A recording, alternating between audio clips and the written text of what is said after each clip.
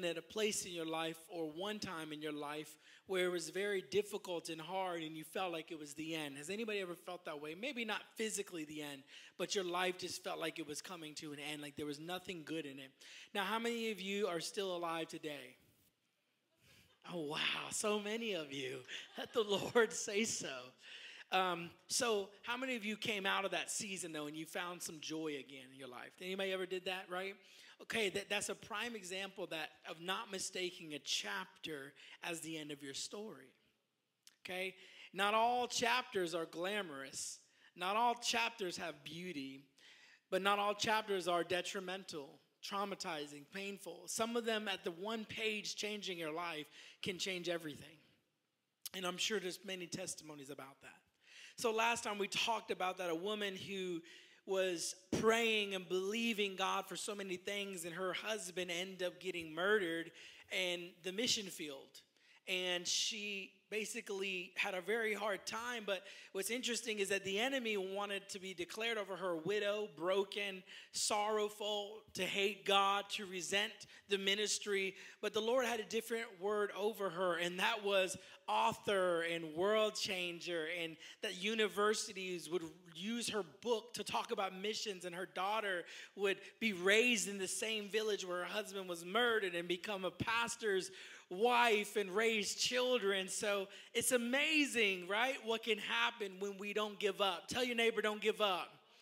Some of you here have felt the stresses of giving up, and you're just like, I just want to quit. Let me tell you this. When you're at that point, I believe grace turns the page, and there's something else on the other side. And so this whole topic is about the grace of God, which is his favor, which is his unmerited love and favor, and his ability to influence our heart in the hardest of situations. Have you ever been at a place where it was super hard and you don't know how you got through it, but you did? That's grace. And so what we believe is that grace turns the pages of our lives if we don't give up. Amen? Today I'm going to talk about something that may be very honest and real. In fact, I don't think I've ever shared on this subject ever. And as I was studying about it, I found it to be very offensive, almost offensive grace. I almost titled it that, because God is so graceful sometimes it's offensive. But then when you go to point the finger, you're like, oh crap, I had the same offenses in my life, and you can't throw a stone. So this story is not even so much something I'm preaching at you, because it's going to get really real in here. So don't think that I'm condemning you. But if there's parts of this story that you can relate to, let it transform your life. Amen? Now, some of you may not be able to relate to it, but if there's ways that this person thought or they think, maybe it's something that you can glean from. But I want you to hold fast. It might get a little heavy before it gets light, okay? Look to your neighbor and say, it might get a little heavy before it gets light. All right, one more time. I need y'all to say one more time. Can somebody give me a cup of water really quick, please? That would be awesome. Thanks, bud. All right, here we go. Stories and chapters, installment number 2. Write some notes. Again, I'm not preaching at you. At the end of this story, you're going to see how grace changes everything. Changes everything. Today, I'm preaching and ministering to anyone who's made some bad choices. Anybody in here has made some bad choices? Today is a day where maybe I'm preaching to someone who's done some really bad things. Anybody done some bad things in the house? Thank you. I appreciate you. Terrible. I have the right people on the front. Aren't you glad they're leading y'all? Talking to some people who have caused damage to many people's life. Talking to people who maybe have secret sin that's so deep that you would never want it to be heard. Talking to someone here today who feels there's maybe nothing left that God has for your life. But I'm telling you, grace turns the page. I want to share a story about a man who was raised up to be a mighty king. In fact, this king would be known as a man after God's own heart. He won battles. He defeated a bear, a lion, and even a giant. This man is named David. He was a shepherd boy who was anointed to become God's chosen king over Israel. We're blessed by his stories. We're inspired. How many of you grew up thinking, man, David is the coolest guy in the Bible? Anybody? Right? You think, man, King David's amazing. He's awesome. Like he had a slingshot, right? And he did the thing. He's heroic. The Psalms are full of stories that are painful and sad, yet David cleaves to the Lord so tightly. It's like, wow, I wish I had a heart like David. But there's a time when King David was ruling and he made some choices that weren't good. And a lot of times we don't talk about this side of David, who was very evil. How many of you know David to be an evil man? That's okay, because many of us don't know, but David had a side of him that was evil. It was wicked. It was dark. It was perverted. It was sick. It was tormenting. It was a horrible side. But guess what? So often we only know the King David's side. And I think there's a piece inside of every single one of us that can relate to that there's some evil, dark, wicked things that maybe others have not seen, others do not know, and it unqualifies your life. But grace says something different. Grace takes the worst of us and prepares us. Grace looks at the wretches, and God says, I can make glory out of broken things. Grace looks at shattered lives, and he says, I can put something back together that looks even better than what it was. Grace looks at the darkness and says, because there's so much dark, my light will illuminate even more in them. Grace looks at prostitutes and drunks and drug dealers and homeless and every person you think is wrong and evil, and grace says, I have a plan for their life. Grace looks at those who've been outcasted, the prisoners, the murderers, it's going to get real, the molesters, the drunkards, and says, I still have a plan for them. Grace says, I died for that person who hurt you too. Grace says, the one who abused you, I forgave them when I forgave you. And if they turn, I have a plan for them too. Grace will raise up a serial killer in prison and use him to be a Saul in the cell. Grace turns the page in every single one of our lives. And so let's read about this David, the other side of David. 2 Samuel 11, I encourage you to write this down. I titled the first point, Staying Behind. If you have to go anywhere, feel free. But we are going to rest in this word today. I'm on a mission, amen? 2 Samuel 11:1, Staying Behind. In the spring of the year when kings normally go out to war, David sent Joab, the Israelite army, to fight the Ammonites. They destroyed the Ammonite army and laid siege to the city of Rabbah. However, someone say, however, David stayed behind in Jerusalem. This is really important. This was a designated time for kings to go out. Someone say, kings go out. That means the season of rest and enjoying the possessions and enjoying the spoil and the toil of the work was done. And someone help me say this, it's time to go back to battle. Time to go back to taking grounds. And so that's like our lives. Many times we have seasons where we battle, and then there's times where we enjoy what we battled for, right? But David, the Bible says it was time for him to go back out to the battlefield, but David decided to just change his whole mind and said, you know what? I don't think I'm going to go this time. Isn't it funny how the biggest falls start with just the smallest compromise? But don't you know, it takes only just a little turn to shift everything. We belittle our little compromises and we think that they don't have big effects. But honestly, you can go back and look at this is the moment that changed the history of David's entire lineage. And it just was staying home that day. Perhaps David didn't see this army as a threat. He defeated many armies, and the Bible declares that the Israelites destroyed them, which could be an indicator that he didn't feel his presence was needed. Sometimes we do the same thing over and over. We've won battles over and over. We've showed up to serve our church over and over. We showed up to be on our tribe over and over. Surely I'm not needed this week. Surely God doesn't need me a part of a ministry. Surely God doesn't need me to keep praying for my crazy family. I'm done with them. Surely somebody else can do it.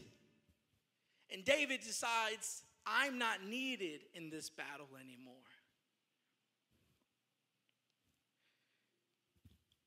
David didn't realize, and I encourage you to write this down, although he could defeat enemies in the public place with others, he was unable to defeat battles in the secret place alone. I'm going to say it again slow. Although David could defeat armies in the public place with others, he was unable to defeat battles in the secret place alone. Interesting. How many of us find ourselves in this very place? We often find ourselves disconnecting from familiarity. We find ourselves disconnecting from the place of consistency. We find ourselves disconnecting from predictability. We think, oh, because I know I'm going to show up Sunday. How many of you woke up today and knew that? Did you think that today what happened to you was going to happen? Say it loud. Most of the time, we flee from the things that are consistent, not realizing that inconsistency and predictability is protection. When God calls you to that for that season, it's more than just showing up for church, showing up to your job, showing up, staying single. We think it's just these little things. It's like, I'm just going to keep doing it and nothing's going to change. But what you don't realize is what God is doing in that season. And David was supposed to be in a season of battle and toil. And instead of battling and toil and continuing to take ground, he decides to chill. And that's like us. We get tired of the same old thing that God just called us to, and we think, I'm just going to rest. I'm just going to chill. Surely what could happen if I'm not where I'm supposed to be? Surely what's going to happen if I just don't show up this week? Surely what's going to happen if I stop going to Bible study? Surely what's going to happen if I stop giving to the Lord? Surely what's going to happen if I just stop? Can't be that much. And this is David. And this is many of us. I find that many people that fall away from the church over the last 13 years that I've been a part of is because most of them didn't feel needed, or they begin to entrust others for what God called them to do. I'm not probably needed. This person can do it. Yeah, they can do it, but God called you to do it. And when he's called you to a body, and he's called you with people or a sisterhood, it means something for y'all to get together outside of here and to open your Bibles together. And what if you, which I'm just speaking, what if you guys are preparing the way for the next women who are coming? What if you started worshiping in your home once a week and you begin to shift it? But the temptation comes to David when he's alone, when he has idle time. And you're alone in places you shouldn't be. You're in a place alone where God has placed you in a season to be with others. David was supposed to be with other people. And guess what he did? I'm going to chill. I'm just going to hang back this time. I'm going to keep it going. 2 Samuel 11:2 says this. Late one afternoon, after his midday rest. What What? We all want the midday rest. David's the only one that gets it. I can just imagine David, he ain't even been to war. He's been chilling anyways. And now he's used to getting his midday rest. So he gets up from his nice little midday rest and his little slippers. And he gets up and decides to wake up in the midday. I'm going to get up. It feels good. Meanwhile, his comrades who God called him to be with are out battling and fighting. And what's so interesting is this. Many times we think the people that are on the battlefield are fighting. What's happening is they're fighting and they're gaining grounds and dominion. David seems to be relaxing and living the dream, but what he doesn't realize, he's about to fight the real enemy. At least if I'm here, I'm fighting with you. At least if I'm here, somebody else is praying with me. At least if I've got to go to dang Bible study again because I committed, at least I can tell somebody today sucked. But when you pull back and you just want to chill by yourself, David doesn't know what he's getting ready to get himself into. So he decides to get up. It's a great afternoon. He woke up, went back to bed. He must have ate good. I'm just thinking, I'm telling you, I never seen David in this light, and I'm being honest, my heart was offended while pointing at myself. I've never felt so upset at someone. And David's like sleeping. David goes out of bed, and he's walking on the roof of his palace. Y'all see it? King David, nice curly hair, handsome, walking with a robe and slippers, and he's chilling on the top of his palace, modern-day California mansion. He's just chilling, you know, Drake doesn't got nothing on him. And he's chilling. He goes on the top of his palace, and guess what? He looked over the city, and he noticed a woman with unusual beauty taking a bath. Is he wrong for that? No, he's not wrong for that. I mean, the lady's right there. He sent someone to find out who she was. And he was told, she is Bathsheba. I find it interesting that her name is Bath, and she was found in the bath. Isn't that odd? And she had she butter. It was not good mixed. Bathsheba. So the daughter of Eliam and the wife of Uriah the Hittite. Then David sent messengers to get her.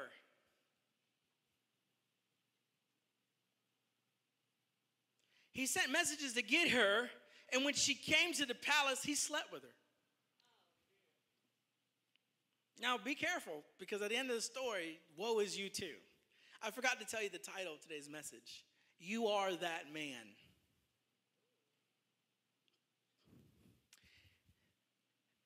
So, was David wrong for taking a midday nap? No. I mean, he should have been fighting. Was he wrong for walking the roof of his nice palace? As much as we hate it and we wish we had it, no. Was he wrong for noticing a woman in the bath? Not necessarily, unless he tried to like scope. So no, he wasn't wrong for that either. Was he wrong for trying to find out who she was? No. I mean, you would have been happy if you were single that King David come out with a robe saying, come to my palace. Come on, y'all, quit playing. I'm not saying nothing would have happened. I'm just saying you would have been like, the king has summoned me. I've been waiting for the anointing. Don't play me, single ladies in the house. There's nothing wrong with being summoned by a king. You'd be crazy to think you wouldn't be happy. Thank God my wife thought I was her king. Hallelujah. So he wasn't wrong for that. If he genuinely wanted to marry her and he thought she was great, he's like, man, I actually saw her. She's beautiful. I'm taking her out tonight. Like, that's great. What was wrong? What happened, though, is David began to deal with a battle inside his heart that he was not equipped to deal with alone, that he was not supposed to be battling by himself. God could have been working some evil out of David, but because he disconnected and thought, I'm not needed anymore on the battlefield, and I don't need to be warring right now, I can just keep resting, and he stayed sleeping. He gets to this place where guess what was wrong? He defiled a covenant that God made. And he didn't care that the woman was married. He found out She was married, and guess what he did? He did not care. He still pursued. That means at this point, there is a lust and there is a perversion. There is something happening in David that he's not controlling. And guess what he does? He begins to go after your wife, your husband.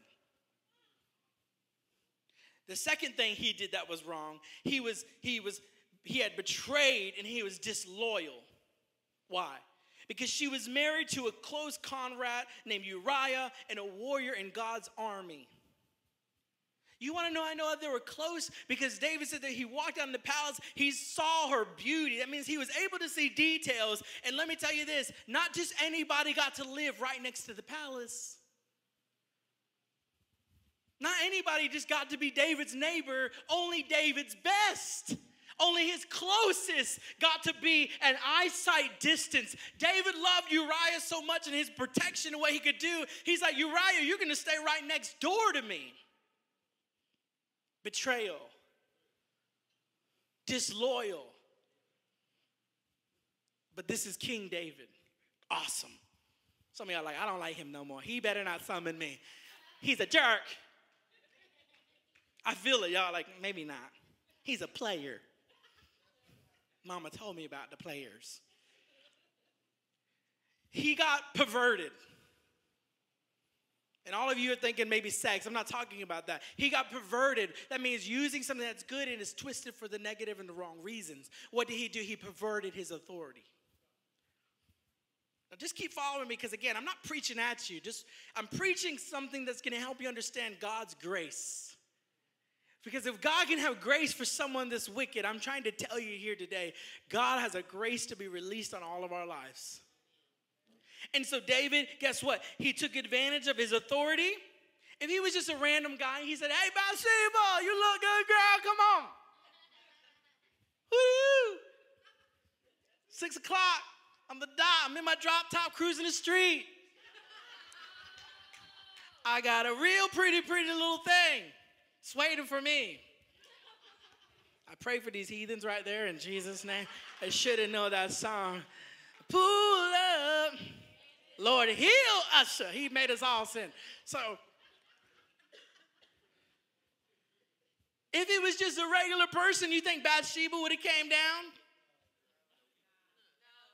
Especially if her husband's Uriah, the great warrior?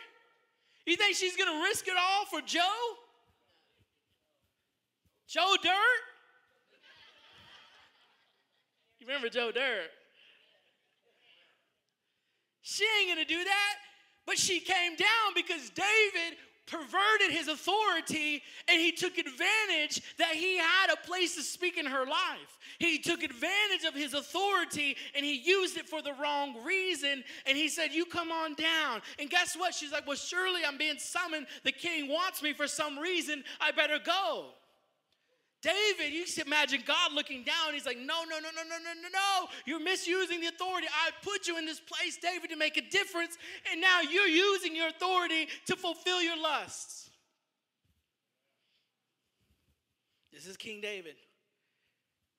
So he gets with her and he sleeps with her. Number 4, he had a premeditated sin. Not only did he call her, not only did he make it known that she was married, he didn't care. And he brought her to a place where he wouldn't be questioned. He would have been questioned if he walked into her house, but he brought her to the palace where he wouldn't be questioned. Misusing his authority. Premeditated sin. So guess what he does? He sleeps with her. Now the Bible doesn't tell us if she wanted it. The Bible doesn't tell us if she rejected it. The Bible doesn't say if she tried to convince him no. The Bible doesn't tell us if she tried to woe him on the bath. Some people think that. Nobody knows. So we can't speak against her. But we can say David was wrong. Now, number 3, the effects of our actions. Keep following with me. 2 Samuel 11:5. Then she returned home. Later, when Bathsheba discovered that she was pregnant, she sent David a message saying, I'm pregnant. Some of you are like, he ain't getting me. He ain't getting me.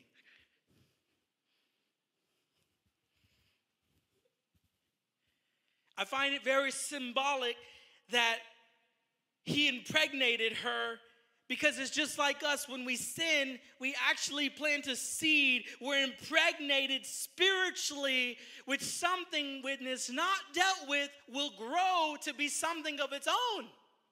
Am I wrong? If sin has a place to dwell, it will grow and it will have its own nature. And it will become its own being. And before you know it, it's changing your very nature. Just like a mother who carries a seed and a child, they begin to want to eat some funky stuff. They're beginning to burp out some weird things. They begin to feel some pain in the back like a devil's kicking her. It changes the nature of a person. And that's what sin did. It changes the nature of who you are. And so David gets word. And if that doesn't seem to be any worse, just hold on tight because it gets way worse. Is there anybody in the room that's heard this story? Lift your hands. If you haven't heard the story, lift your hands. Yeah, somebody's like, forget the rock boy. He's evil.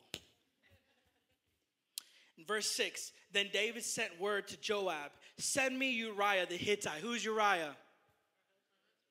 Send me Uriah the Hittite. So Joab sent for David. When Uriah arrived, David asked him, how's Joab and the army getting along? Really, David? And how is the war progressing that he's supposed to be at? Then he told Uriah, go home and relax. Anybody know what's going on? Huh? I don't hear nobody. Somebody said, Shimon. He told Uriah, go home and relax.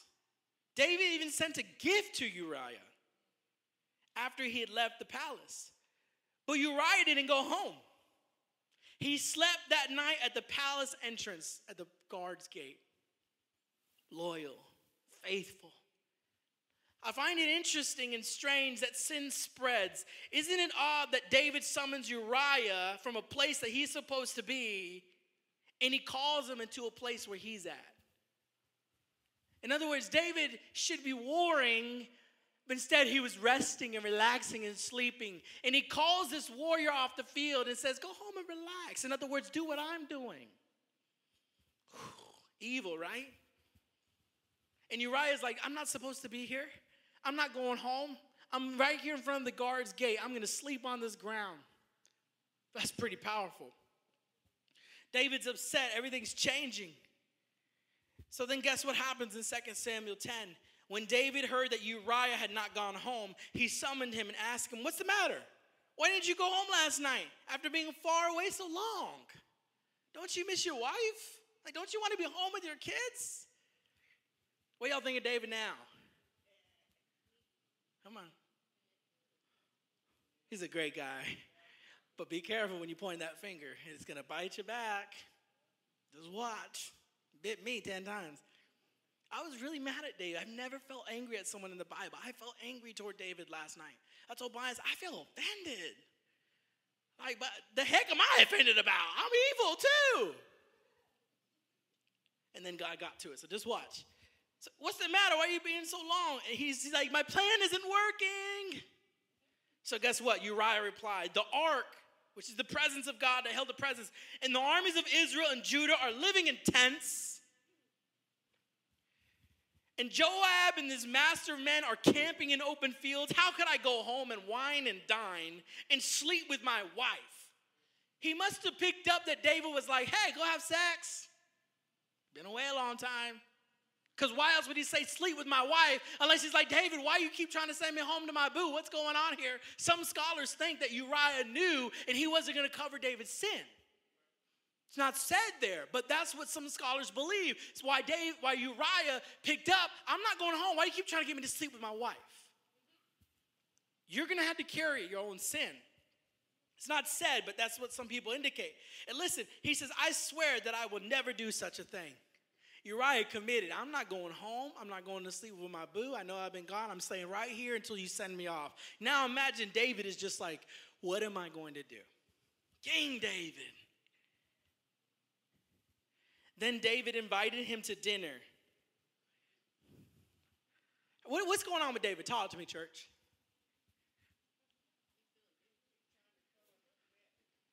What?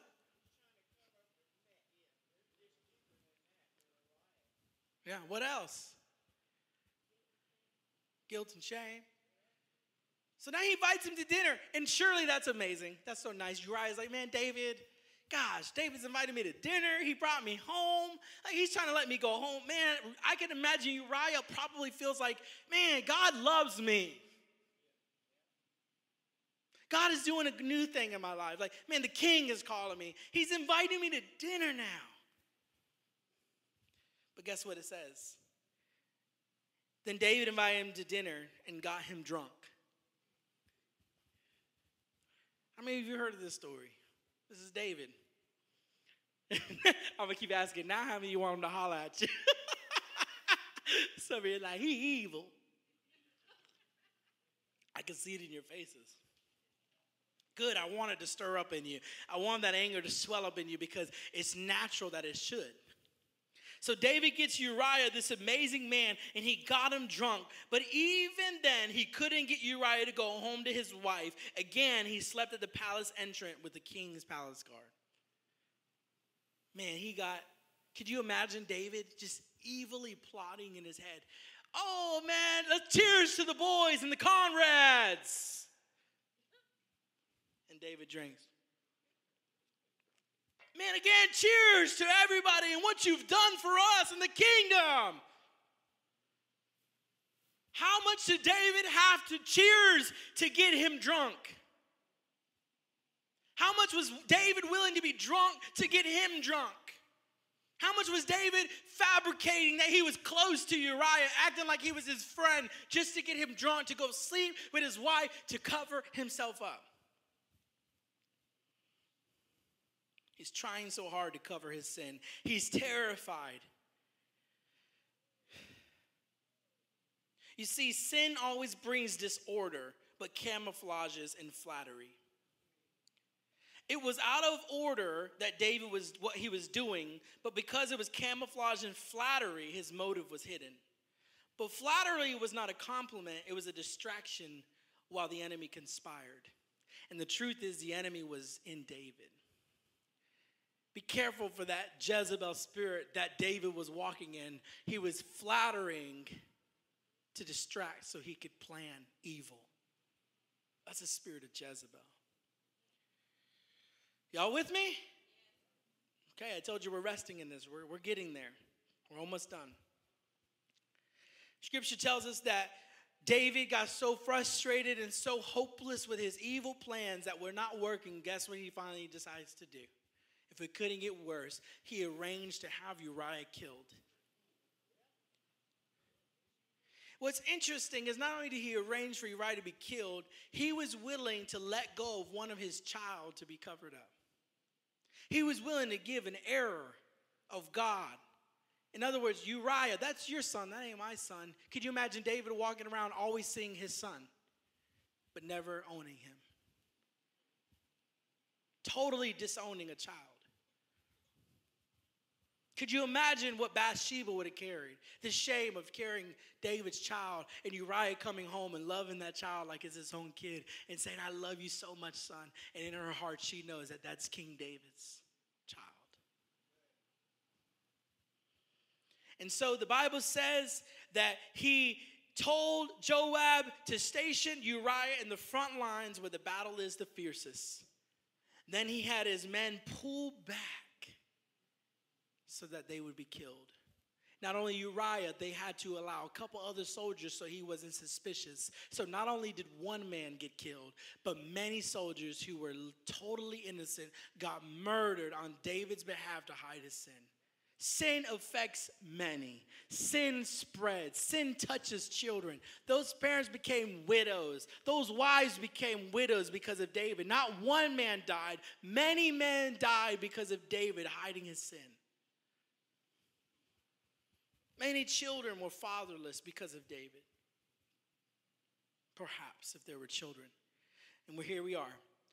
When Uriah's wife heard that her husband was dead, she mourned for him. She was sad. And what do you think David did? Let's take some guesses. Victory, Celebrate? Sad? Time to move on? I wish, but that's not the case. When she was done mourning, David sent for her and brought her to the palace. And she became, key word, not his wife, one of his wives. Yeah, you're like, I don't like David no more. He ain't my man. I never felt it. I never felt the anointing. I knew there was a red flag about that rock. He wrestled with too many bears in his life. David, you would think, oh, this is the moment. He can dust his hands off, right? It's time to move on, baby. That was a close call. Ask God to forgive you. Move on. No, David still needed more. David's like, hey, yo, you know what morning? Come on, girl. I bet he felt heroic. Everybody thought, oh, man, King David, he took Uriah's wife. Man, Trevor, you're such a nice guy. I knew he loved Uriah. He's not going to let her be alone. You know how many commends he probably got? King David doesn't allow anyone to be a widow. What a mighty warrior David is. To take his best friend's wife, to take her and to love her, to care for her, to nurture her. But oh, poor Bathsheba, she wasn't the wife, she was just one.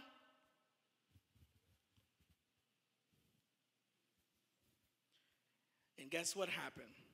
David brought her to the palace. She became one of his wife.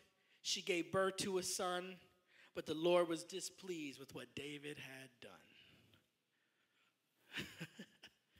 When we think we're getting away with it, when we think he don't see it, trust me, the Lord is not pleased. And guess what? He's not pleased with Emmanuel Sargent either. Some of y'all are like, get him, Lord. You are that man. Be careful. How many of you can feel something toward David? Just a little bit. Anybody? He kind of wrong. How many are David? Player. Don't you get called up right now. We're almost there.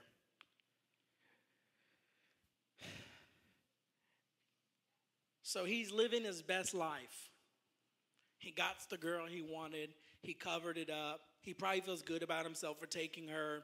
And then all of a sudden, he's just living the dream. She's another wife. He's enjoying her for that season until whatever. He feels she's used to her or something. And then guess what happens? The Lord decides to send someone to speak to him because clearly David wasn't listening. David's trying to move on. God's like, no, hello. You are not moving on from this one. Hello. And listen to what he does in Samuel 12, verse 1. So the Lord sent Nathan the prophet to tell him a story. I wish I had a chair right now. I just need to lean.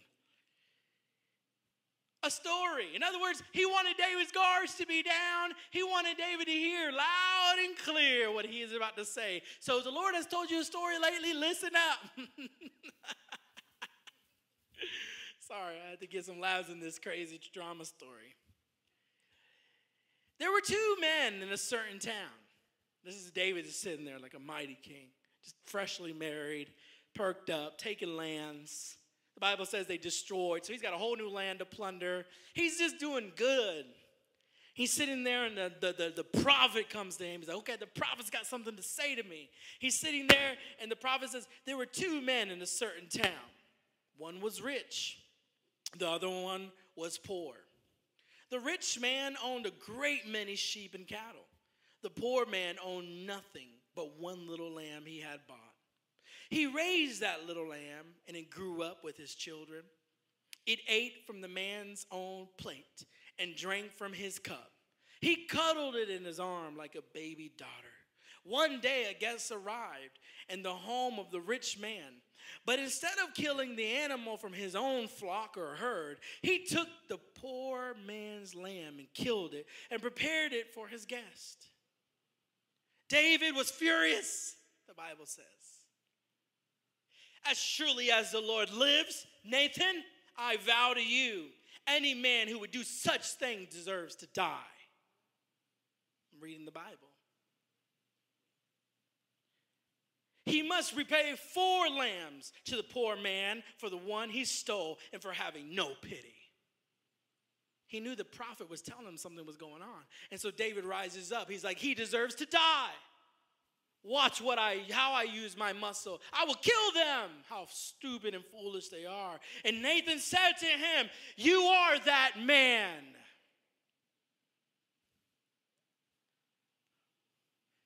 And I heard the Lord say that to me when I was angry at David. I'm like, get him, Lord. He's like, you are that man.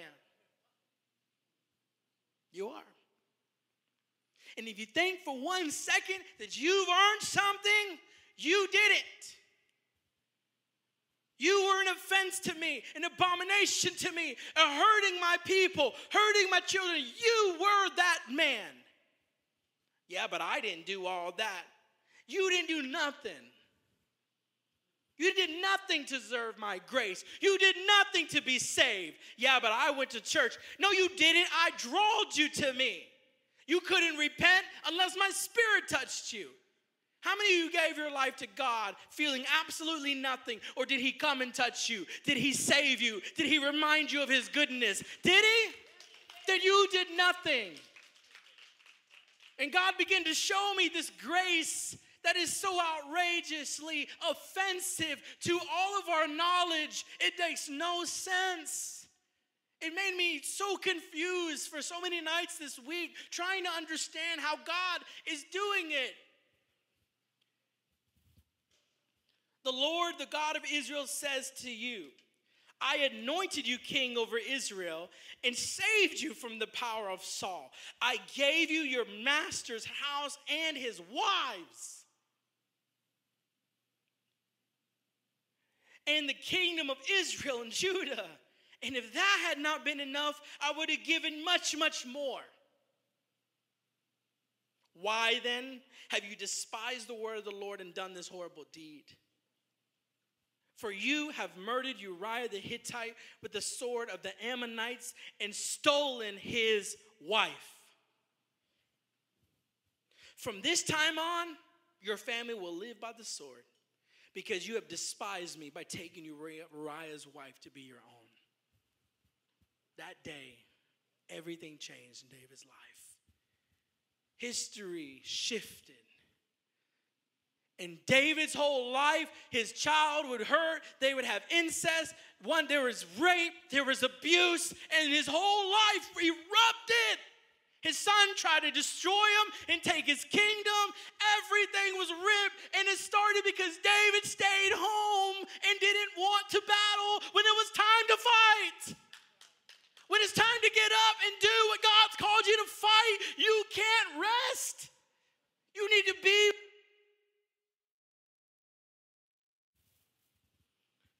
And so no, one little choice is not just a little choice. It can shift everything.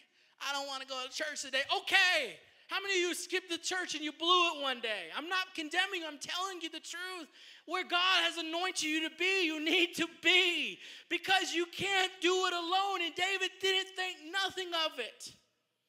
I know there's been many times in my life where my worstest sins were committed when I was in places I shouldn't have been.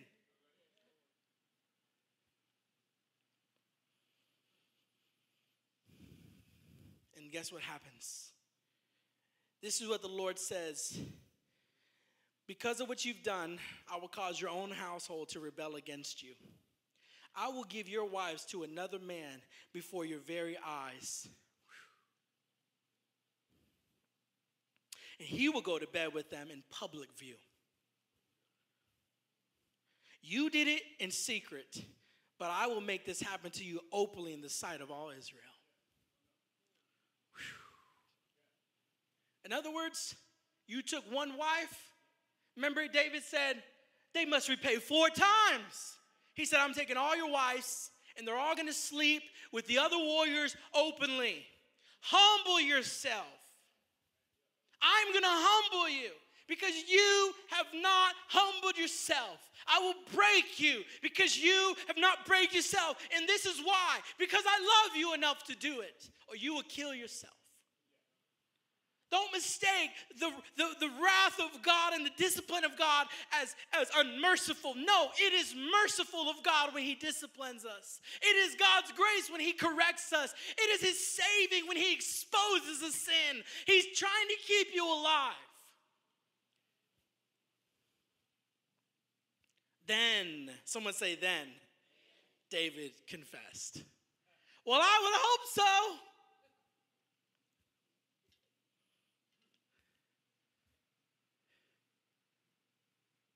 Right? Now, how many of you ladies in the house would say, okay, now he's saying sorry, I believe. No, you'd be like, punk, you just got totally wrecked. I don't even want to be with you. God's about to whoop your butt. See it, that's sorry don't mean nothing to me. I'm out of here. Lord, I didn't do it. He summoned me. I confess, I've sinned against the Lord. Nathan replied, yes. All of that had to happen. David had to find out he's about to be totally humiliated before all of Israel. His child was going to pass away. The Lord told him, your child won't live. Your children are about to come against you. And then David finally, after everything's taken from him, he says, I'm sorry. My bad. And guess what?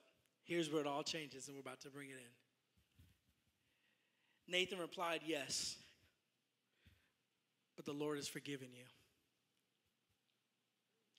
And you won't die for this sin.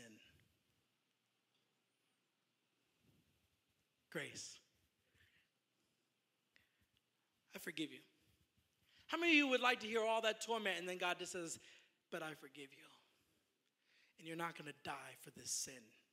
Very prophetic that God was letting you know that even in the midst of the greatest abuse and the greatest misuse of authority, we always talk about Saul. David did just as much as Saul, if not more.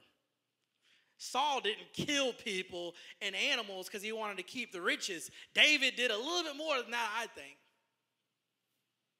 David killed people. David destroyed families. David plotted evil. David was selfish. And yet God looks to him, he says, I forgive you and you're not going to die for this sin. And I imagine in that moment, David's whole life changed. How could you hear so much death in your story and yet so much life? Yes, I am the sinner of all sinners, but he's forgiven me. How is there good news with so much trauma? Because grace makes you say, I was a sinner, but I'm forgiven. And even though I got a whole bunch of consequences in front of me, man, I got a lot of humility, humiliating that's about to happen, but I'm forgiven. And I'm here to tell anybody here, you may have a bunch of consequences and a bunch of things you're going to have to walk through for things you've done, but you need to hold on to this word that grace says you're forgiven and God says you don't have to die for the sin. I took it on the cross. I'm dying for it. So don't live like you're a sinner. Live like you're forgiven and know that I will set your path straight. I'm talking to someone here today. And here we are, bringing it in.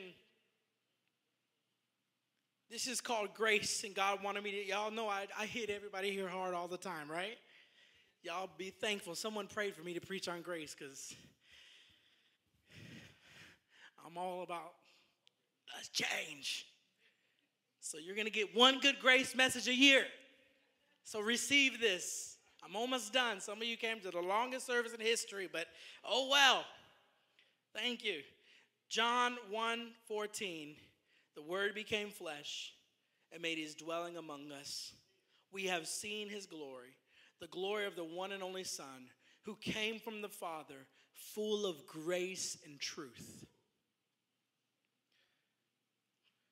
Did David's action, be honest, make you at least angry, especially if it happened to you? Can anybody be honest? Raise your hand. I want to see it. Well, here's the good news, that Jesus came from the Father full of grace and truth. Ephesians 2:4-9. But because of his great love for us, God, who is rich in mercy, made us alive with Christ. Even when we were dead in our transgressions, it is by grace you've been saved. And God raised us up with Christ and seated us with him in heavenly realms of Christ Jesus, in order that in the coming ages he might show the incomparable riches of his grace.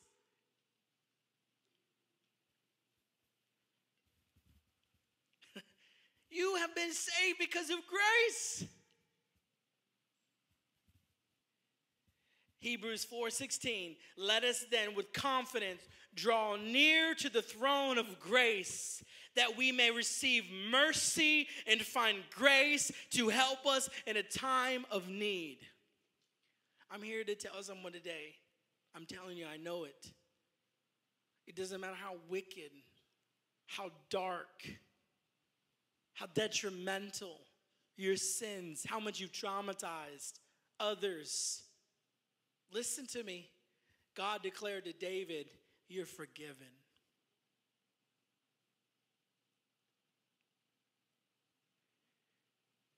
He forgives those who hurt you.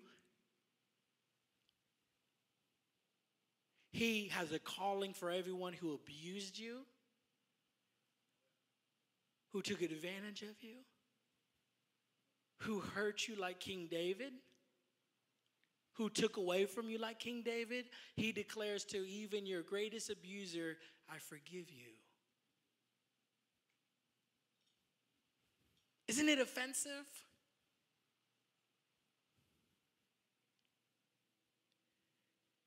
He tells the worst of sinners to draw near to my throne of grace so you may receive mercy and find grace when you need it. Every sinner, draw near to me. I'll give you what others can't. So what now? Would you play something, Steve, for me soft, please?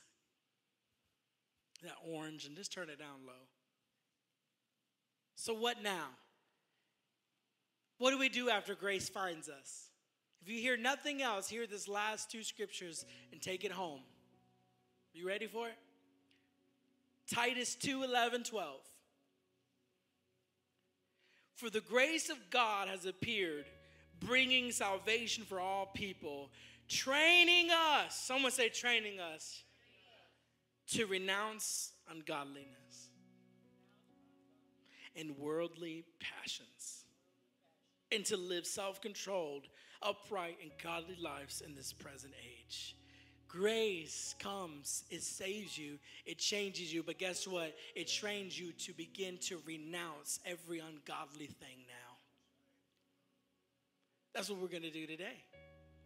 I know some of us are hungry here, but some of us are hungrier to say, God, I got some things to renounce. Because if grace really saved me, it gives me the power to renounce every ungodly thing and worldly passions. You want to know if you're in God's grace? You're renouncing and denouncing the flesh and ungodly passions. If you're not renouncing them, you're not in his grace. Grace affects you so much that it makes you say, I don't want to know more.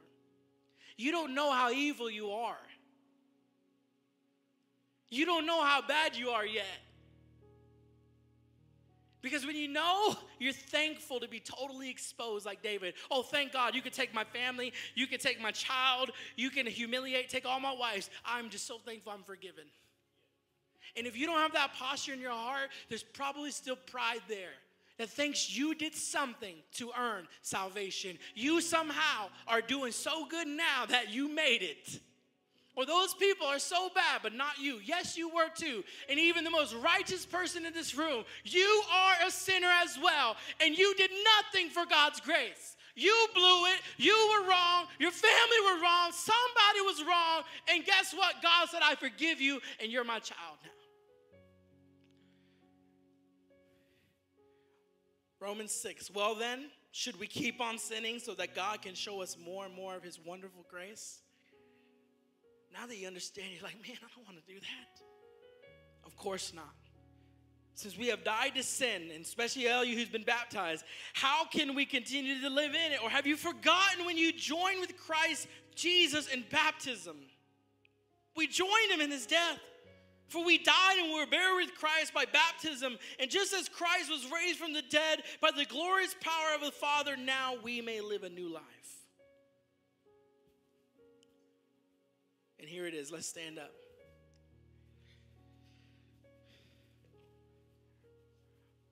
Romans 5:1. Therefore, since we have been justified through faith, we have peace with God through our Lord Jesus Christ, through whom we have gained access by faith into his grace, in which we now stand, and we boast in the hope of the glory of God.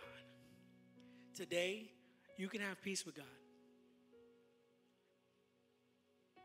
You can let every dark thing you've ever done, every wicked sin, every imagination, every foul participation, every pain someone did to you, every hurt someone put on your life. So we're going to pray over that today. Let's bow our heads. Thank you, Lord Jesus.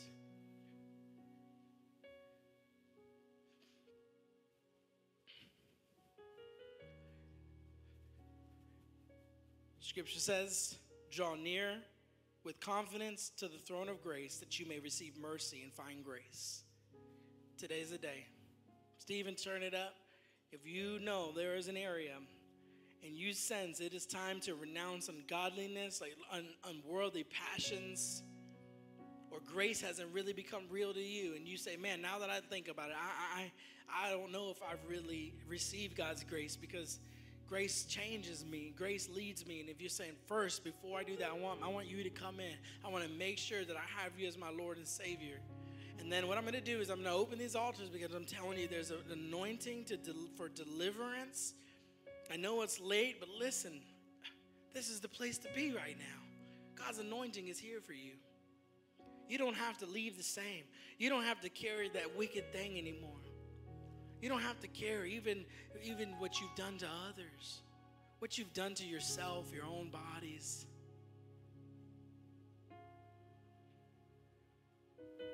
If that's you today, before we leave, and you want to know that the Lord is your Savior, I'm going to say a quick prayer with you, and we're going to get you some resources. Raise your hand boldly. Nobody's looking. If there's anyone. If not, I'm thankful. Thank you. Thank you. Thank you. Thank you, Jesus. We're going to say this prayer boldly. Say, dear Lord, come into my heart. Be my Lord. Be my Savior. I need you to save me. I need your grace. I want to believe you have a plan for me, that you've called me, and that you're encouraging me to come to you, even in my wickedness. I renounce and denounce my life, living for the enemy and myself from this day forward. I welcome your grace. Overtake me now. Overflow. Overfill me now with your grace. I want to denounce it all. Worldly passions, ungodliness. Leave my life once and for all. In Jesus' name. If that's you right now,